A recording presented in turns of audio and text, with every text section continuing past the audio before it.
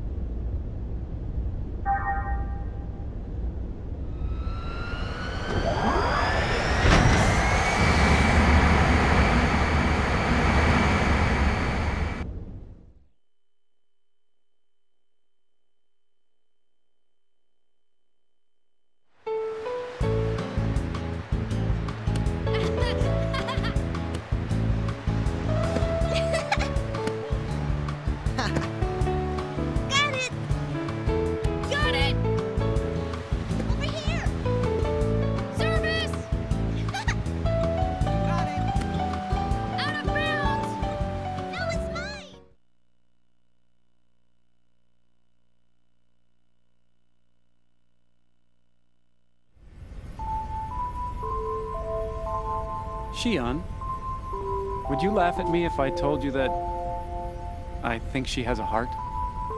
Cosmos? Showing emotional behavior? I've run across some interesting phenomena. It's still pretty weak, of course. Almost like a tiny little pulse. Really? We should definitely keep an eye on that. Cosmos' elemental data structure duplicates that of the human brain. So something like that's certainly not out of the question.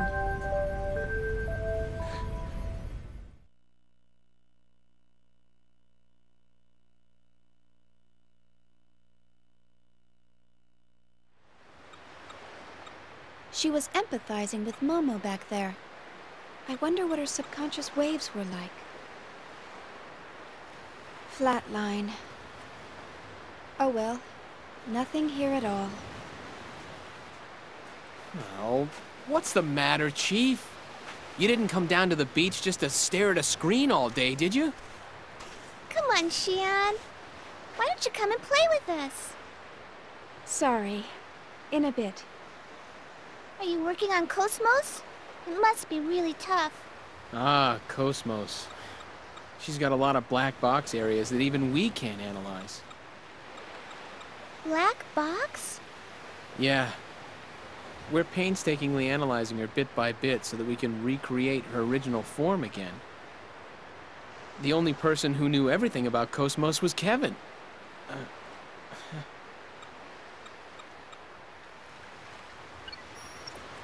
Say, Alan, do you think Guinan and Junior are father and son? They look a little too far apart in age to be brothers. I've heard rumors here and there. Some say Guinan cloned himself, while others say Junior's his illegitimate son, or... I don't think he's a clone. Their genome arrays are a little too different for that. Wow! You can actually see that, Momo? I'm an observational realian. They're more than just siblings, or father and son. But at the same time, they're not identical either. Is that sort of thing possible? Their DNA only has to differ by 0.1% to make them different people, right? Hey, who's an illegitimate son? Man, this beach is really great. It doesn't feel artificial at all. It's our latest product. You can even change the weather. You can't have blue skies all the time, right?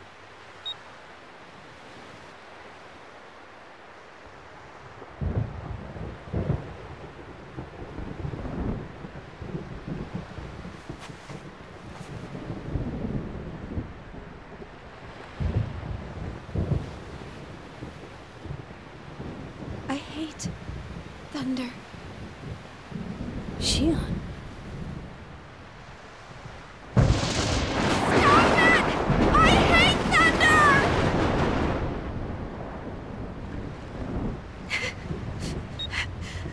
I'm sorry. I just really hate thunder.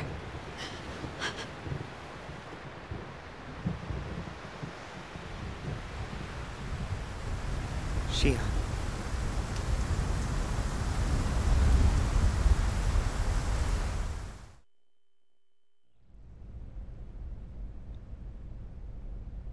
Representative Helmer, busy as always, I see. Well, hello, Negredo. How are things going? I don't really care for that name. My apologies. I'm still not accustomed to calling you Guinan. So, how can I help you? We're currently headed your way, and we're carrying an unusual package. So I thought it best to inform you. Oh? We secured it from an unexpected source. The Federation cruiser Woglinde. It's an emulator. The 12th one. That matches the UTIC records. Right. There's no question that it's responsible for the planetary disappearance. Assuming they haven't constructed any more, that's all of them. Aside from the original, of course. That's clearly impossible, now that the only man who can create them is no longer alive. True enough. And one more thing. We have the Contact Subcommittee's 100 series prototype. How did that wind up in your hands? One of our passenger freighters rescued her 76 hours ago. Is the ability to attract that sort of coincidence another one of your special powers? Not a coincidence, but a probability, as a certain acquaintance might say. Anyway, I'm concerned with what the UTIC organization is up to. You may want to step up your precautions. I'll see what I can sniff out from the UMN Administration Bureau. We can locate any large-scale gate jumps from there. Excellent idea. Assuming they have no emulators in their possession. The odds are that they'll go after the original sealed on Old Milsha. Not to mention... Udu. I don't know what their ultimate goal is. But we can't allow that thing to reawaken again, no matter what. Understood. We'll prepare for your arrival. I'm looking forward to seeing you again.